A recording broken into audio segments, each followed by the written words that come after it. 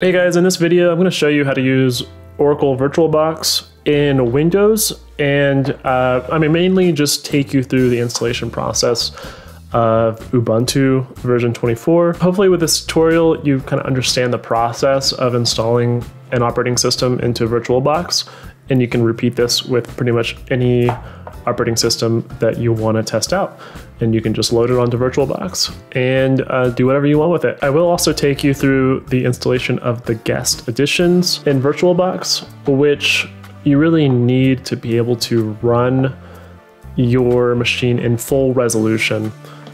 So for any like headless server installations, you don't really need this, but if you're running Ubuntu desktop or any other desktop, you'll want to install the guest editions so that you can get that full screen resolution. It can be a little bit different for different operating systems, but generally it does just work in Ubuntu, loading the ISO CD.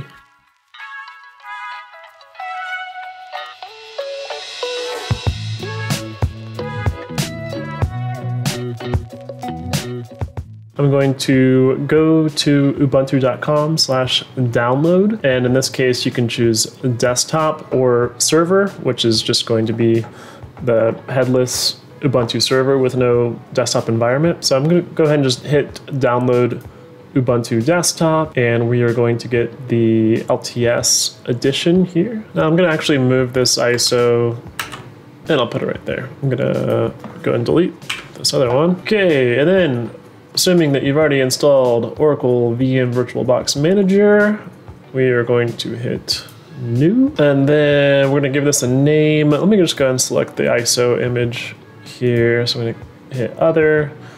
I'm going to find Ubuntu 24.04.1. Maybe I'll just copy this and make that the name. So I'm going to hit Open, and then let's make that the name right there. So I'm going to change the username to Thomas, and I'm going to give it my own password, and let's change the host name to Ubuntu VB domain name. That's fine, we'll just do that. I'll go over guest editions too, because this will allow us to have full resolution. Give it however much memory you can afford to give it, and give it a couple or a few CPUs. Virtual hard disk is cool because it's not pre-allocated, so it thinks it has 100 gigabytes, but it's only going to allocate as needed. And there we go, finish. Okay, so it's Ubuntu 24.04. Okay, so this should kind of guide us through the installation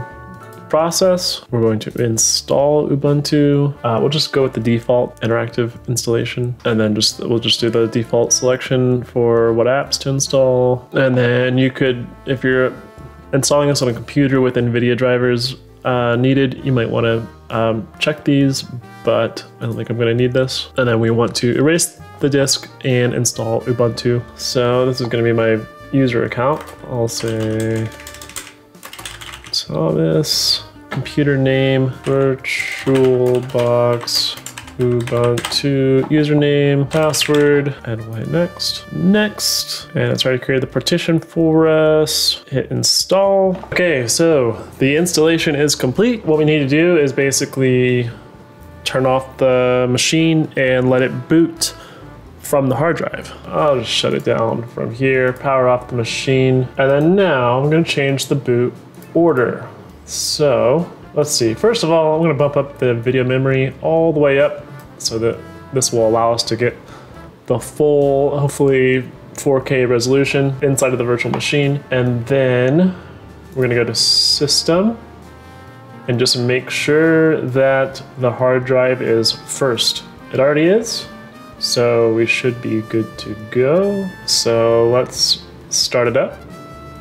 Okay, now we can actually sign in to the computer itself. All right, complete the setup, skip, don't share system data, and finish. Okay, how do we get this to be full screen? Because there's no resizing options, so we need to insert guest editions CD image. All right, we can't do it right now. Might be because the OS is still using the drive. So let's look at that real quick.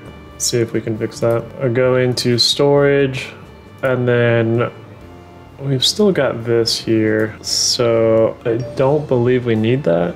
Remove disk, start it up again. Let's try inserting the guest additions. Boom, there it is. Let's click on that baby.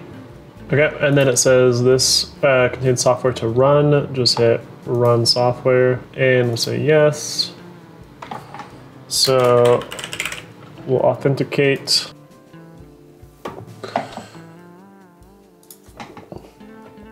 Okay, so to fix that, let's open up a terminal.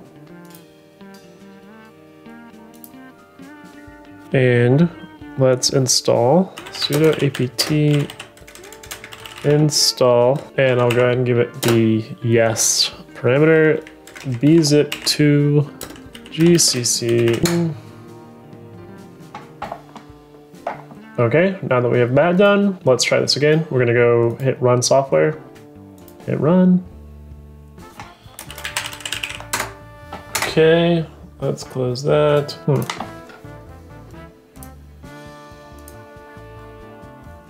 Okay, that's looking pretty nice. And then let's change it to full screen mode. So Control F. Now we're in full screen. We might change the scaling a little bit, but otherwise we have a really nice resolution here. So let's change it to 200. And boom, look at that. That was beautiful. Okay, so now what I would recommend you do is not do anything else with this ISO. You got it set up like a fresh install. So what I would do is power it off, and then if you want to install anything, I would clone it.